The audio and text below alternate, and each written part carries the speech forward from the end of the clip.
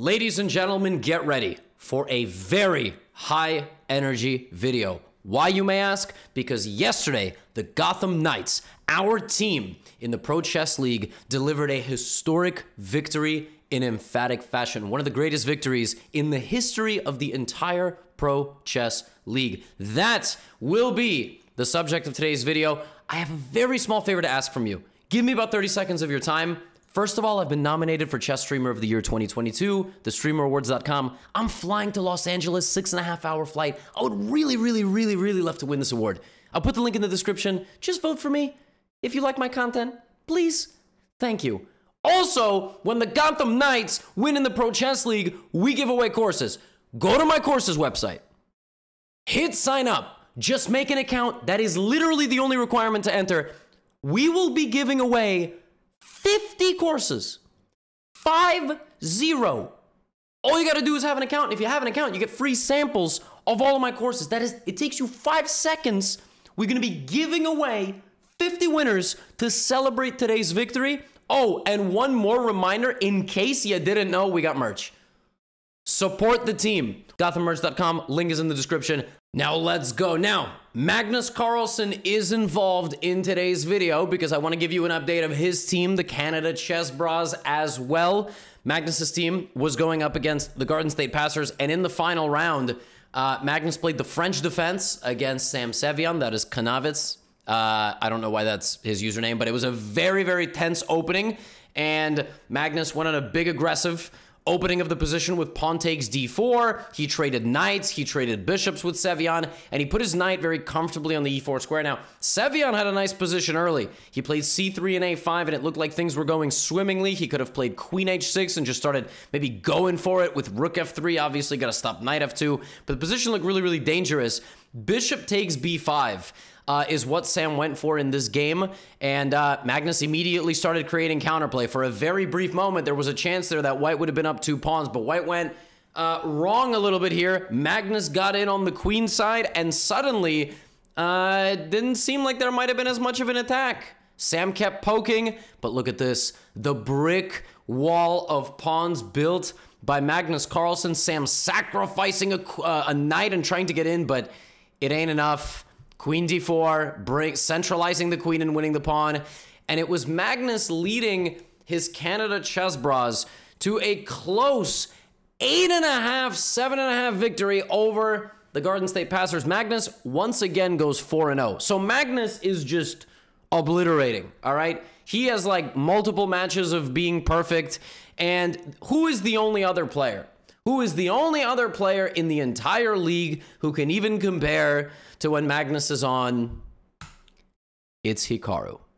Now, remember, the average rating of the 4 players in the Pro Chess League has to be 2550. There are little things like if you're above 2700, you just count as a 2700. If you're below 2200, you count as a 2200. They've done this in specific ways so that every team has a woman. Every team has to have minimum 1 female player.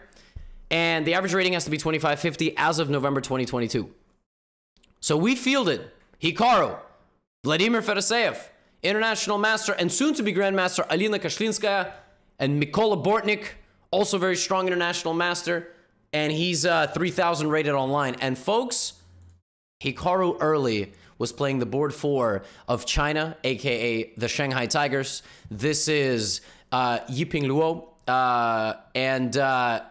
you know, from the early going, it's difficult to get a bad position when you play White and when you have a lot of time on the clock. And so Hikaru, what he did is he opened up his opponent's king and he won a pawn. But, sorry, he sacrificed the pawn to open up his opponent's king, and he got the following position like this. Balanced. Pretty balanced game. You know, White brings the king out and queen like this. 1 inaccuracy. Rook c8. Rook to c8. And the board 4 is going to have some questions to answer here on this c4 pawn. Rook takes c4, take, and it was light squared pawns to counteract the dark squared bishop that can't touch anything. Bishop down to d2. White tried his best, but Hikaru just came forward like a buzzsaw, like the hydraulic press that doesn't stop, and he just kept moving. He got it down to a 1-rook endgame. He's going to win the b4 pawn. He doesn't even need to win it. He's going to push his d pawn forward, and here comes the king, and Hikaru getting it done in clinical style here to open up the scoring. The first round against China was close. It was 2-2. The top boards won. The bottom boards lost. It was very, very close in the early stages, and Hikaru just kept firing away. I mean, you put him up against Actor Shu. Actor Shu is Zhu Yi. He's like a 20-something-year-old grandmaster, and he is a beast. He is a very, very solid player. He's drawn a lot of 2,700 FIDE guys. So how does Hikaru beat a guy that doesn't lose, who plays the Petrov, right? This guy has a very solid repertoire. Well, Hikaru puts the knight on d3, which is a very non-traditional way of retreating in the Petrov, and then he plays queen e2 and knight f4, and essentially the idea is like, look, we can trade queens, but I have more development, so obviously I'm going to be a little bit better. So let's see how Hikaru shows the level difference between a young 2,500 rated grandmaster and one of the best blitz and bullet and rapid players in the world, as well as a multiple-time candidates participant, and that is, of course, Hikaru. So black plays this move h5, and Hikaru plays it in a way where he goes long. He castles long, and his opponent does too. Why is white so much better here? Can Hikaru show us? I don't understand. Why does white have such a massive advantage? What is happening here, right? Bishop d3, take, this. That's the problem.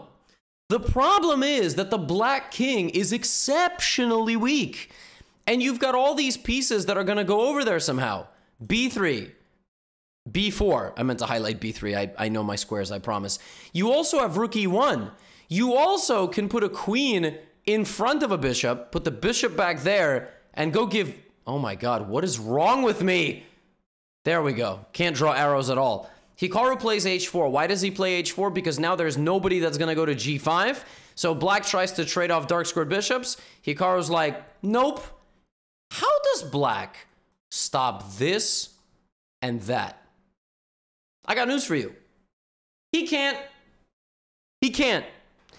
He has to make massive concessions, like give away the bishop for the knight, and then go here, and then go here. So, at any moment, Hikaru might play this move. He doesn't have to do it right away. That knight is being controlled by one pawn. The rook is dominant. Nobody even cares that Hikaru's king is in the center of the board after bishop takes d2. King takes d2 is such a disrespectful move. King takes d2 is ridiculous. He took with the king. He could have taken with the queen or with the rook. It actually would have been the same. King take, bro, this dude really played king takes d2. And then he played b3, and then he went here, and then he went here, and then he went here, and then he went in. And then he just took, and watch as white's king goes for a jog for... He doesn't go backward. Look at the time. Can anybody look at the time, please? It's 7 minutes and 20 seconds versus 6 seconds. Can I go back 10 moves? Look at the time when h4 was played. 6-8. Hikaru not only defeated a man that doesn't lose in emphatic style, showing the level difference, right? That's what you need from your board one. Hikaru won this game with force mate on the board and 7 extra minutes. Hikaru spent about 3 minutes on this entire game, as black literally cannot prevent rook b8. If he moves his knight, he cannot prevent rook a7. Look at this. Look at this. Crazy. No, I mean, Hikaru was just unreal. Buy the merch. Support your Gotham Knights. Seriously, we might be a championship contender. Crazy stuff. All right? But folks, when I tell you it was not just Hikaru, I mean that. Our board 3, very, very close, board 3-4. Our new player, Alina Kashlinskaya, she's definitely going to be a grandmaster. I don't know if she has all her norms, but she's like 2495. I think that's like her FIDE. She's very, very high rated player. There was a round that she was beating Wei Yi. She was beating the highest rated player on the Chinese team, and like overall the number 3 ranked player that is in China. He's like 2700 FIDE. He ended up swindling her. It was a very, very close and tough game, very hard-fought game. So Alina Kashlinskaya plays against Yiping Luo, right? He's the board 4, and she plays a Grunfeld, right?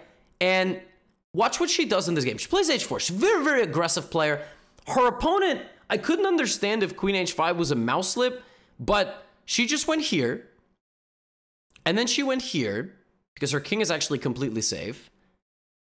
And her opponent offered a dark squared bishop exchange, which visually looks really good, right?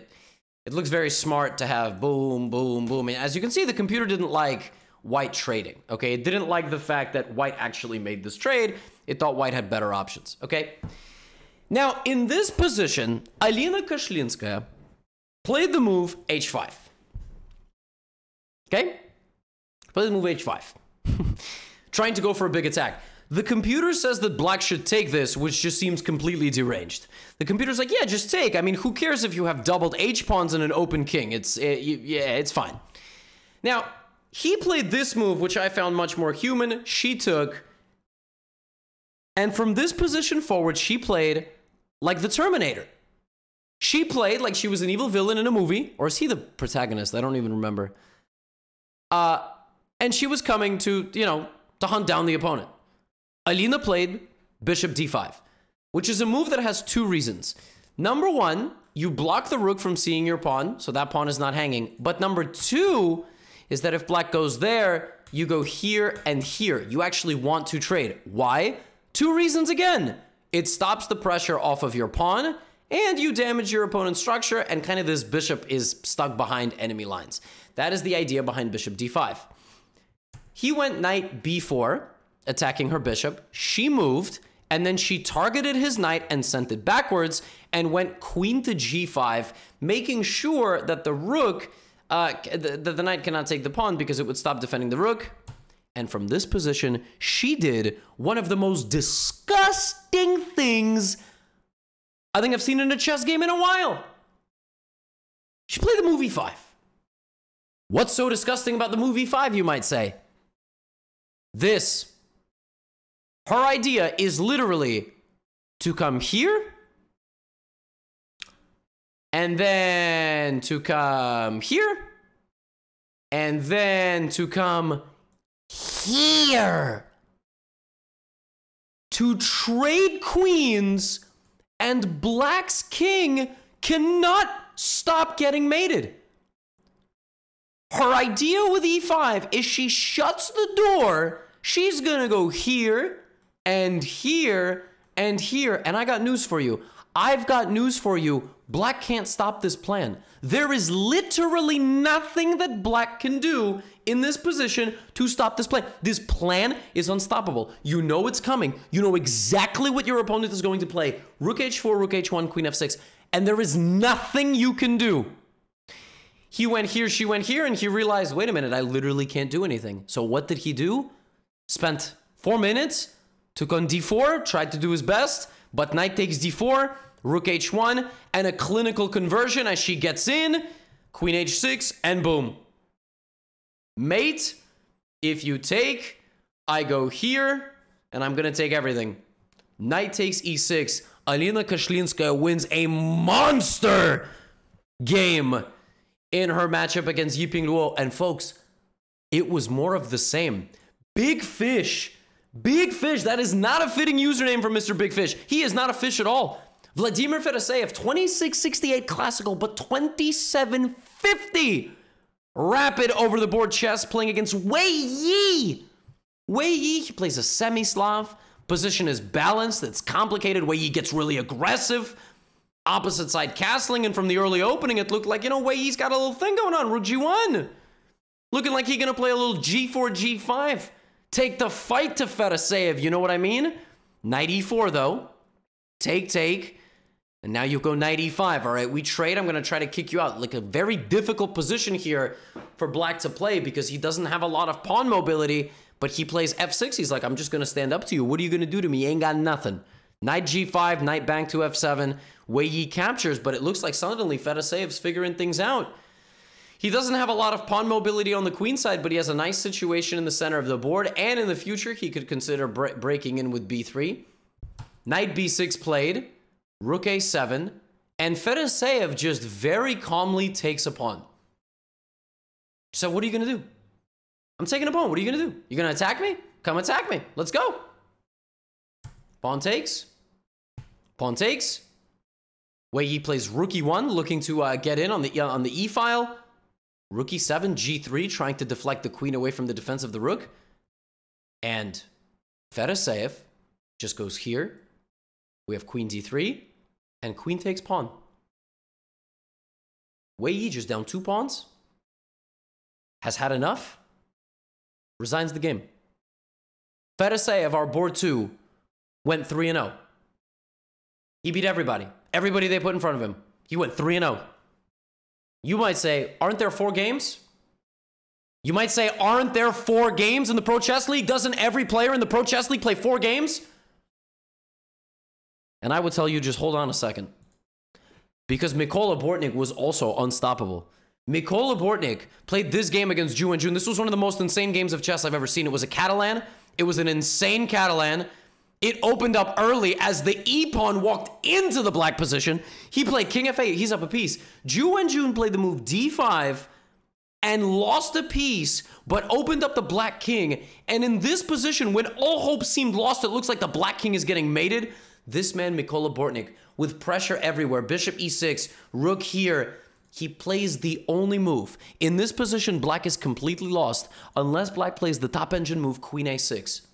The idea of queen to a6, excuse me, I don't know what's going on, but I can't seem to, oh, there we go. There was a little glitch on my end. The move queen a6 sacrifices the knight to put a rook on the d file to take back. And Mikola, in one of the more completely ridiculous games of chess that I have seen in a long while, sacrifices a piece. Well, I mean, sacrifices the safety of his king, forces Ju Wenjun to sacrifice a piece, and she has to go for this completely nuts attack. Just total pandemonium on the chessboard, and bishop e6 check, f3, and he just closes the door on the white position. And when the dust settles, folks, black has an extra knight. Black is under some pressure. But watch as Mikola walks his king. King d8. King c8. And now he says what? That's it? That was the attack? Terrific. My turn. Queen c6. Rook e8, rook b8, both rooks in the game, knight c5, queen b5, rook e2! Winning! Game over! Mikola Bortnik! From the top rope! Every player contributed, and the team, we rounded all the way back. Who's the big man? It's really nice when your team is led by a Magnus or a Hikaru. Because when you look at games that these guys play, just the same way Magnus has been scoring 4 points every single week for the Bras, Hikaru has been unstoppable. He plays a Bogo Indian against Ju and Jun. She had to play Mikola and then Hikaru. I mean, the Pro Chess League is tough. And, you know, from an early opening, he got this very imbalanced and interesting position where he has a bunch of pawns on dark squares. It was a very equal game. But look at his dark squared blockade against white's light squared blockade, right? He plays f5, activates his bishop. Rook f8, just beautiful stuff, honestly, like a symphony of pieces. Look how much time he spent to play like 20-something moves. And Ju and Jun was doing all right. Hikaru was just trying to ask questions of the position. She played knight e4. It was an equalish game. He had a 4-minute time advantage. He had a little bit of pressure. He was definitely slightly better, and he was going to try to, you know, put a lot of pressure on these weaknesses. His knight is just bulletproof. His queen is going to come in. He's going to try to play g5. She went here. And that allows rook f3. And even though she's going to get 2 rooks for the queen, anytime somebody asks you what's better, 2 rooks or a queen, it depends on the position. And in this position, not only is this pawn falling, that knight is coming right back to c5, and there is just nothing that black that will stop black from winning this pawn, winning any of these pawns, and promoting the lot of them. And Hikaru just marches into the white position as if he has rent to collect with his king and his queen. And Zhu Wenjun resigned because she's not going to be able to stop queen a4. She's not going to be able to stop the pawns. And ladies and gentlemen, the Gotham Knights of the Pro Chess League defeated the Shanghai Tigers. I keep wanting to call them the Shanghai Sharks. As my friend pointed out, I think that's their basketball team in the Chinese Basketball Association. We defeated the Shanghai Tigers by a score of 9-3. Hikaru, 3. Fedosseev, 3. Mikola Bortnik, 2 out of 3. As the board 4. And Alina Kashlinskaya with 1 out of 3, but I don't care about no 1 out of 3. That doesn't mean she underperformed. She was beating Wei Yi. Crazy. We won 9-3. They didn't even have to make us play a 4th game because even if they won 4 games, it would have been 9-7. 9-3 is the biggest victory of the entire Pro Chess League campaign this season and maybe ever, especially against a team like China. I was worried about their team. They have Wei Yi, Zhu Wenjun. They have 2 other 2,500 rated grandmasters. They are one of the only teams in the league that shows up every week with 4 GMs. We fielded 2 GMs, 2 IMs, but I got news for you. Our IMs deserve honorary GM titles for the way that they competed in this match. The Gotham Knights qualify to the playoffs. Any team that wins 3 matches qualifies to the playoffs. We won 3 out of 3. The Indian Yogis are there with us. We're probably going to be the 2 seed entering the playoffs. I think that's already determined. So when there's 8 teams in the quarterfinals, the Gotham Knights are going to probably play the 7th seed. We've already locked up a minimum of $7,500 just for making it to the quarterfinals as a team that will be paid out to the players. But also, we're not going to stop at no quarterfinal. This is a juggernaut. This is an insane squad of players. We just fielded the death lineup, and I'm not sure we're ever going to stop. Shout out to Hikaru for being just a beast, winning like 10 games in a row at this point. Magnus holding down his team, and we're going to see which other teams make the playoffs in the next couple of weeks. Folks, we won the match. That means we are doing 50 cores giveaways. 50. I'm going to pick 50 winners. All y'all got to do is have a Chessly account. That's it. Go sign up for absolutely free. If you already have one, we'll let you know if you win. Support the team. GothamMerge.com. And please, I'm flying to the other side of the country. I really would like to win this. Give your mans a vote. Give him a vote. Or vote for whoever. It's democracy. But I would really appreciate your vote. Now get out of here. Gotham Knights OP.